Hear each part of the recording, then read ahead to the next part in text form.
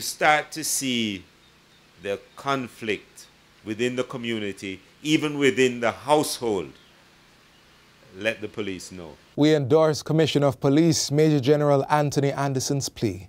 Far too many interpersonal conflicts have turned violent and have led to injury or death. We want a kinder, gentler Jamaica, a Jamaica that's able to talk through disputes without resorting to violence, a Jamaica that is respectful of and values life, a Jamaica that protects its vulnerable population, a Jamaica that is loving, a Jamaica that lives up to the ideals of Vision 2030, the place of choice to live, work, raise families, do business, and retire in paradise. It's your favorite magazine program with me, Theodore Henry, as your host. Welcome.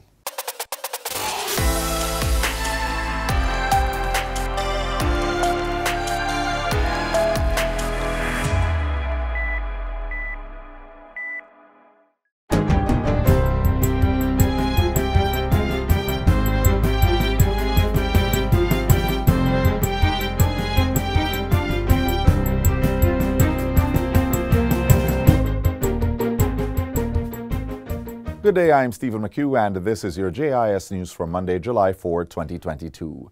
The Statistical Institute of Jamaica, Statin, is reporting that the economy grew by 8.2% for fiscal year 2021-22 compared to the previous year. This was aided by a 6.4% growth for the January to March 2022 quarter when compared to the same period last year.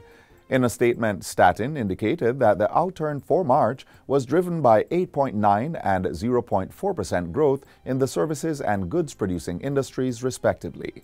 The institute advised that economic activity was positively impacted by the easing of COVID-19 containment measures, including withdrawal of the disaster risk management order during the period. According to Statin, all services industry subsectors grew, led by hotels and restaurants, which recorded a 107.1% outturn. Jamaica and South Africa have signed a joint communique to strengthen their relationship and collaboration to support nation building. The signing took place during recent political consultations with Jamaica and South Africa at the Ministry of Foreign Affairs and Foreign Trade in Kingston.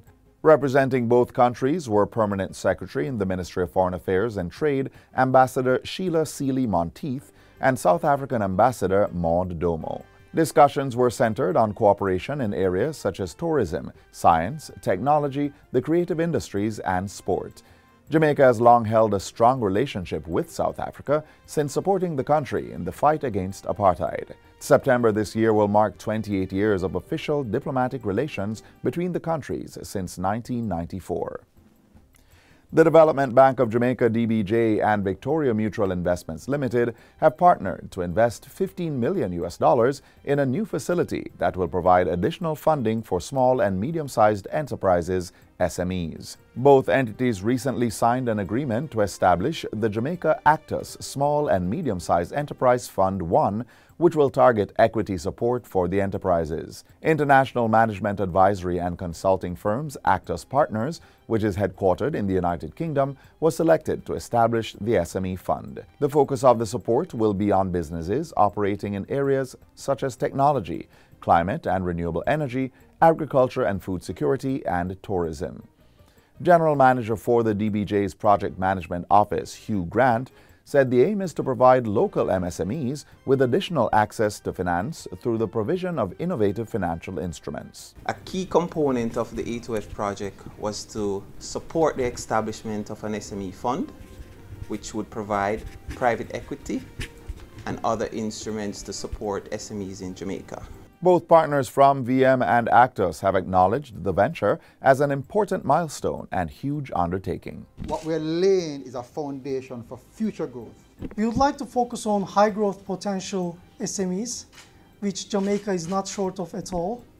And we would like to address the financing gap when it comes to equity in Jamaica, but also in the Caribbean region as well. Jamaica now has a legal framework in place for the monitoring and enforcement of the levels of lead in paint. This will take effect on January 1, 2023, following the country's adoption last month of the International Standard for Lead Limit in Paint and Other Surface Coating.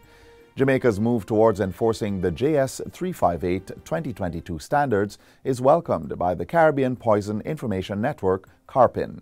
Poison Information Coordinator at CARPIN, Sharika Whitelock-Balancing, says Jamaica is among 79 countries who have taken this position. Jamaica will now have a mandatory standard to protect our population from any exposure from leaded paint. Mrs. Whitelock-Balancing said though a 2018 study shows that paints in Jamaica had no lead in them, exposure from other sources have been a re-emerging health issue in Jamaica.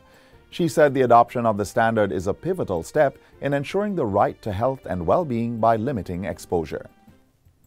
And finally, Jamaica is calling on governments of the world to act decisively in stemming threats to oceans around the globe. Minister without portfolio in the Ministry of Economic Growth and Job Creation, Senator Matthew Samuda, made the call on Wednesday as he co-chaired an interactive session on minimizing and addressing ocean acidification, deoxygenation, and ocean warming. Minister Samuda reasoned that political will was necessary to implement solutions which will turn the tide on issues affecting the world's oceans. He also reiterated Jamaica's commitment to the Paris Agreement, which calls for a reduction in greenhouse gases. For every year, month, or day that we delay, the required actions will intensify.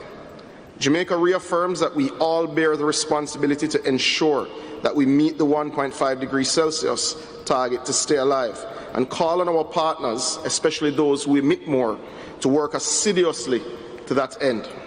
Minister Samuda was representing Jamaica at the June 27 to July 1 United Nations Ocean Conference in Lisbon, Portugal.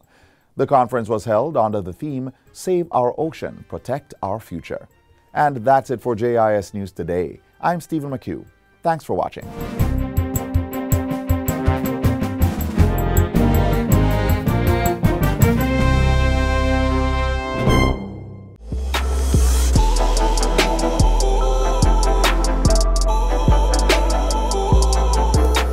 We've all seen the disturbing news headlines about incidents of domestic violence that have turned deadly. The eradication of violence in our society is everybody's business. Still, government is playing a lead role in eliminating this scourge. Take a look. Improving connectivity, maintaining water resources, increasing environmental protection, adapting to climate change, establishing residential and commercial spaces. We are on the path to building resilient, sustainable and adaptable infrastructure for a strong future. The Ministry of Economic Growth and Job Creation in the 2022-2023 financial year.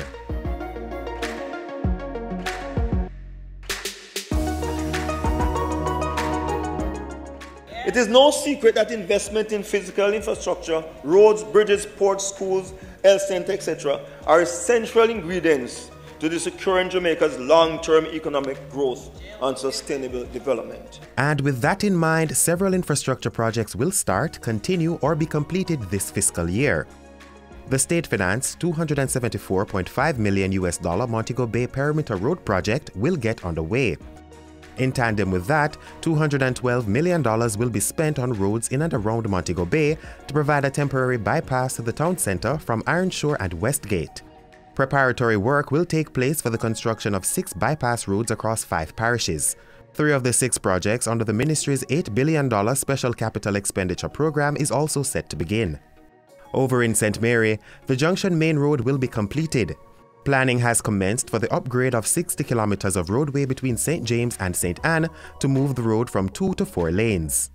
Bridges in St. Thomas, St. Andrew, Clarendon and Portland will get attention. And mitigating works to address stormwater flows on several vulnerable roads will be done. Work will also continue along the Southern Coastal Highway Improvement Project to include the Maypen to Mandeville leg, Harbourview through St. Thomas and into Portland. An agreement has been reached to reforest areas that will be impacted by road construction. To the people being impacted negatively, I say, your patience, your fortitude, your faith and trust in the government will be rewarded in a tangible way. This government will deliver a once-in-a-generation integrated infrastructure that will deliver safe, reliable, quality roads potable water supply and sanitation, as well as fiber optic ducts that will enable future development. The National Water Commission, the NWC, will lead the ministry's charge to increase access to potable water and sanitation services. Several projects are in train for communities in St. Elizabeth, St. Thomas, St. Mary, St. Catherine, Kingston, and St. Andrew. And in partnership with the National Works Agency and the National Housing Trust, the NWC will undertake a $1 billion project to upgrade aged residential and commercial infrastructure in Manchester and St. Thomas. On the housing front, the draft National Housing Policy and Implementation Plan is being finalized and will be tabled as a white paper in the House of Representatives. Similar moves are being made with the amendment of the Rent Restriction Act. The Housing Agency of Jamaica has identified several projects to add 14,000 of the 70,000 housing starts promised by the government. Among them, Catherine Estates in St. Catherine, another 550 low-income housing solutions in the Greater Bernard Lodge development, and the acquisition of 68 acres to develop communities in Trelawney. Building and infrastructure works will also begin this financial year on the Rasta City redevelopment plan in Tivoli Gardens. So too will the Canterbury relocation project in St. James and the regularization of households in Sandy Park and Stanville in Kingston, as well as Bottom Pen in St. James. At the same time, the National Squatter Settlement Survey is ongoing, with 83,000 persons found to be living at 269 settlements surveyed across 8 parishes. And even as plans advance to divest the Jamaica Mortgage Bank, the entity is continuing efforts to diversify its offerings to developers. The Urban Development Corporation, the UDC, has thrown its hat into the housing ring with the conceptualization of the mixed-use Caymanas commercial and housing development. The agency will also oversee work on the new Houses of Parliament complex at Hero Circle and the Climate Change Park in Portmore, St. Catherine. The Port Authority of Jamaica will also be undertaking commercial projects in the year. Already, the Portmore Informatics and Kingston Logistics Park development have been completed.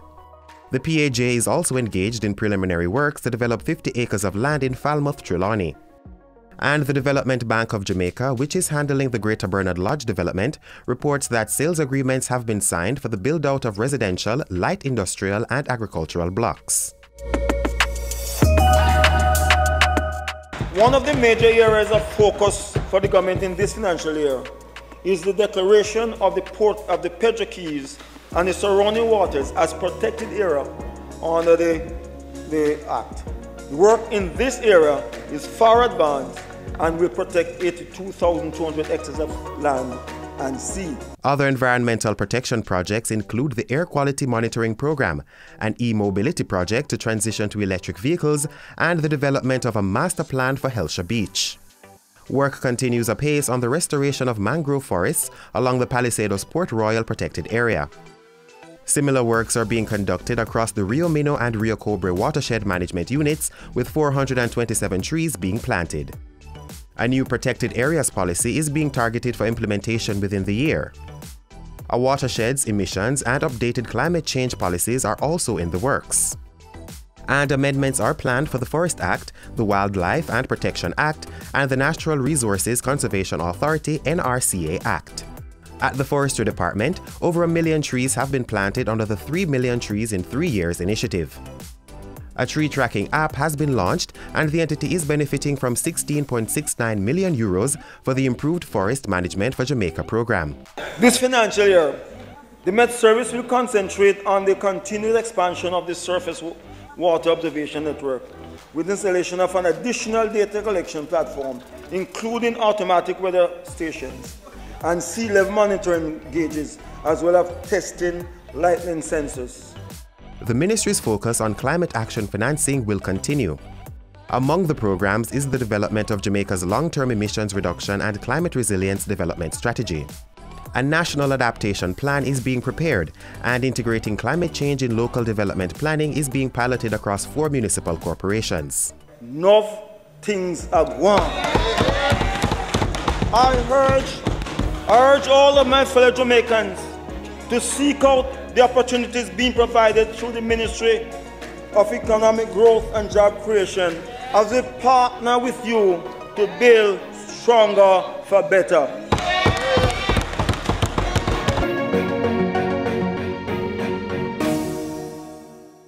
role of the DRF in violence prevention in our society is to mediate. We believe that mediation is really a very good thing in terms of resolving disputes at the court level, at the parish court level, and at the Supreme Court level. Now, let me tell you about some of the matters that may come at the parish court levels. You and I live in a tenement yard and a fight.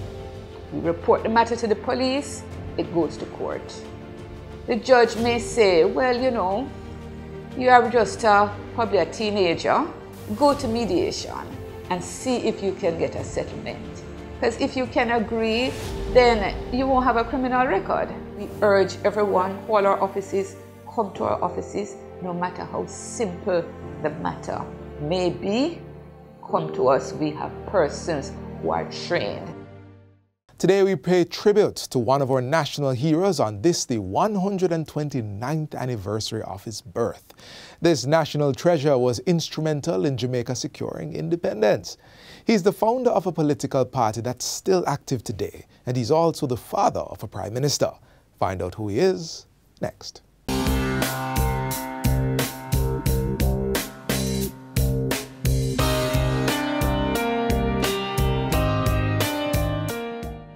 The national flag flies proudly beside the childhood home of the Right Excellent Norman Washington Manley, symbolizing his status as a national hero and his contribution to Jamaica's journey to nationhood. His involvement in the country's campaign to independence was rooted in his resentment of the lack of rights for the poor working class. He was a man who devoted much of his life to looking after what we call the underdog.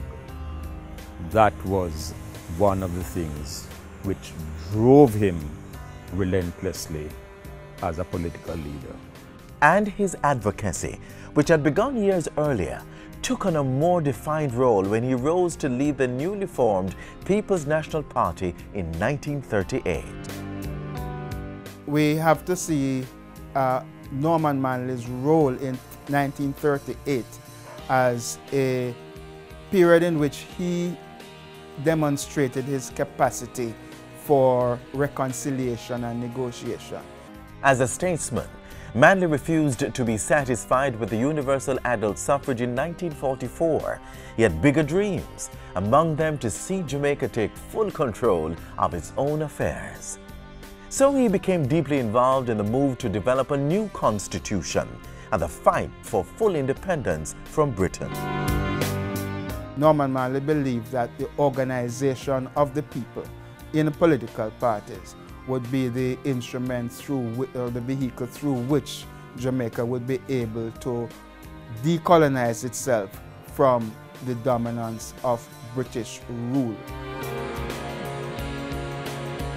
He tried to get a constitution that would reflect both the aspirations of the Jamaican people, but would also allow for that system to operate in a harmonious way that would ensure the full participation of the citizenry consistent with a parliamentary democracy.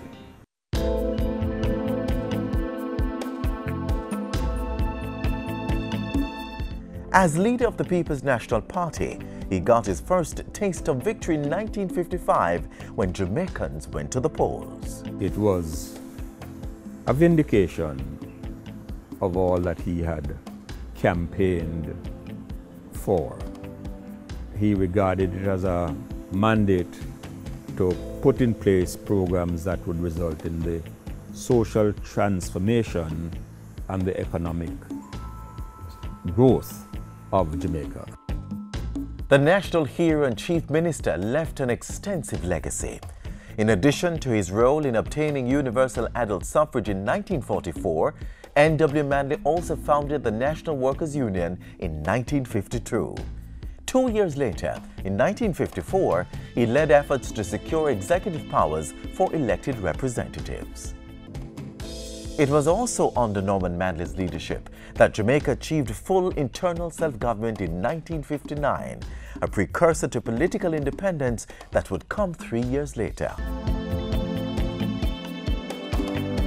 With Manley at the helm, the government established the Bank of Jamaica, the Development Bank of Jamaica, and the College of Arts, Science and Technology CAST, now the University of Technology. And among the indelible contributions which he has made to the entire Jamaican society was the granting of 2,000 free places in secondary schools during the 1950s. His legacy also includes the Small Business Loan Board, the Jamaica Welfare Limited, now called the Social Development Commission, the Foundation of Youth Service, and the success in securing land tenure for farmers.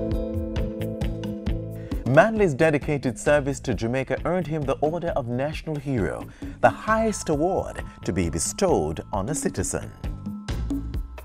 Norman Washington Manley led a busy and public life in service to his country. We know he was an athlete, soldier, and brilliant lawyer, but those who knew him admired him for other reasons. Undoubtedly, Norman Washington Manley was devoted to excellence, the fulfillment of purpose, and the promotion of human dignity. He gave us a confidence in ourselves, a belief that there was nothing that Jamaicans could not achieve, no level of performance beyond their grasp. Revered as the father of the nation, Manley was an inspiring leader who touched the lives of Jamaicans home and abroad, making an indelible mark internationally and in the region. In his final speech in 1969, he asserted that the mission of his generation was to accomplish political power for the black masses of the people from which he sprang. Mission accomplished, he declared. And having accomplished his mission, Norman Washington Manley died on September 2, 1969.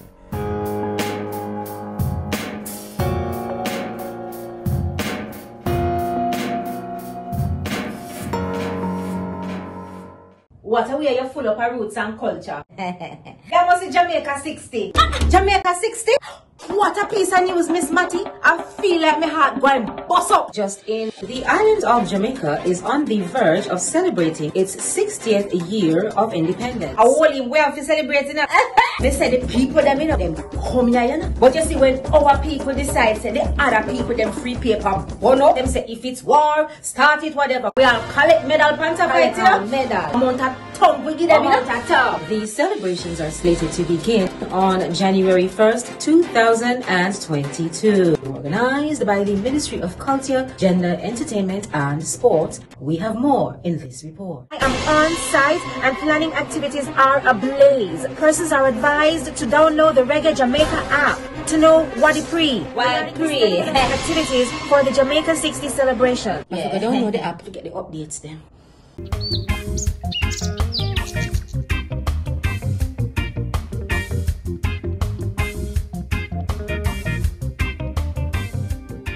Christopher Columbus saw it here when he came. It means wood of life in Latin. It's world-renowned for its medicinal, ornamental, and industrial properties. But round these parts, it's known as the lignum vitae, the island's national flower. It is a tree that is native to Jamaica, it's native to Cuba, basically the Greater Antilles and parts of Central America. Its native habitat is pretty much dry alluvial type plains. It also grows in well-drained limestone areas.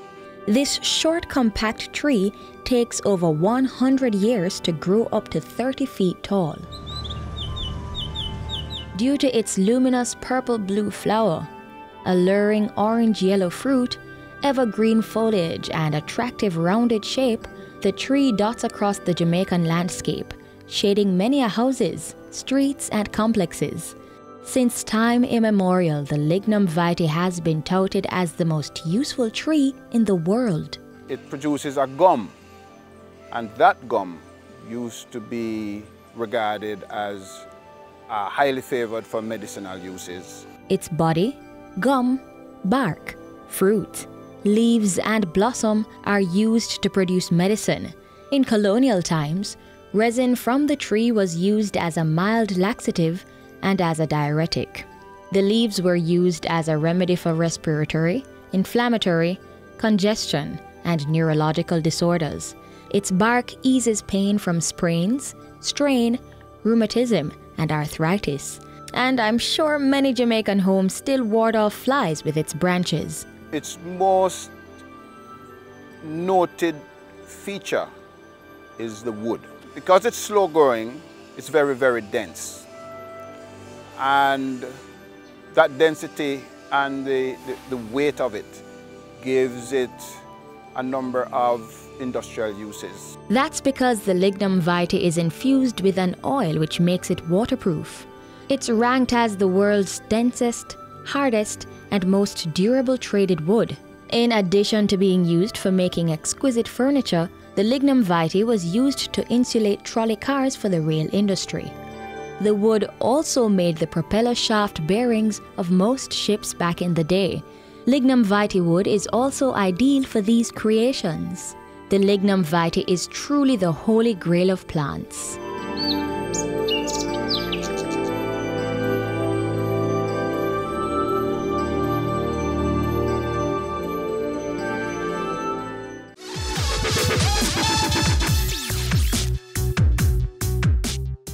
Did you know that Jamaica was the first island in the English-speaking Caribbean to gain independence from Britain? Yep, we did so on August 6, 1962, which would mean that this year we're celebrating our Diamond Jubilee, 60 years of political independence. But that's not all. We're the first in the region to have a piped water supply system and the first to have electricity in a private home.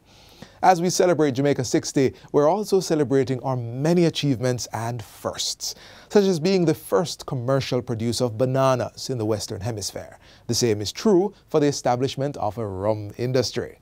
Chocolate milk was created on our island home, so too are the citrus fruits, Ortonique and Ugly.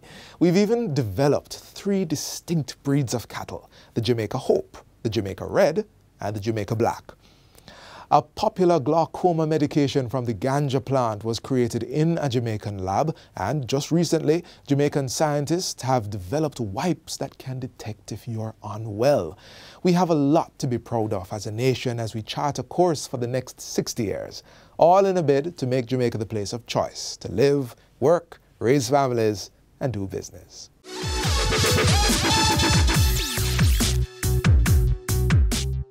That's all the time we have left for today's edition of Jamaica Magazine. Catch this and other programs in full on our website and on our YouTube channel. Keep the lines of communication open, email us, join us on all the major social media platforms, and download our mobile app for up-to-date government news you can use. On behalf of the entire team here at the JIS, I'm Theodore Henry. Thanks for watching.